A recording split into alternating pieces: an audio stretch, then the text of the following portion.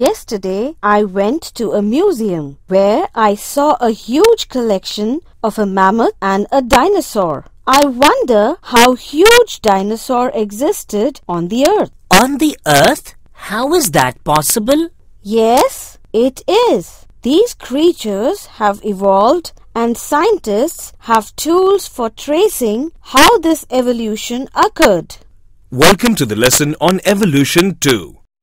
At the end of the lesson, we will be able to define homologous characteristics, define analogous characteristics, trace the evolutionary relationship, learn tools for tracing evolutionary relationship. Frog, lizard, bird and human, they have 4 limbs. Thus, a characteristic that is similar in all of them. This is called homologous characteristics. Characteristics are details of appearance or behavior or a particular form or function. One typical example is photosynthesis, which is a characteristic in plants. This is homologous characteristic of plants.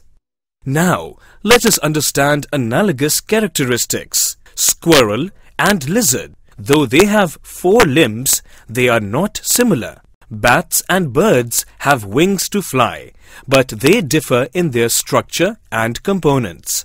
Birds have feathery wings, and bats have skin folds in the wings.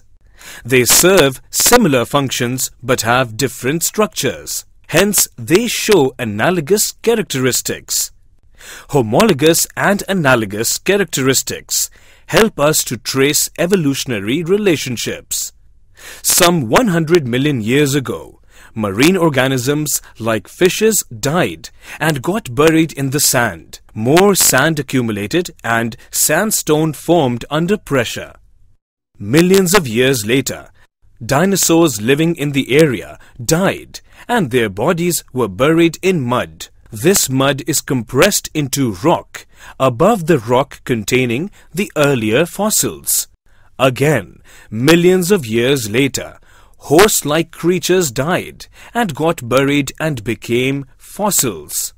When we dig into the earth, we find fossils in the different layers.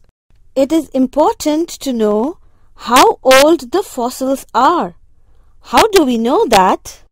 The tools for tracing evolutionary relationship are excavating the fossils, carbon dating fossils by detecting the ratios of different isotopes of the same element in the fossil material, and by determining DNA sequences.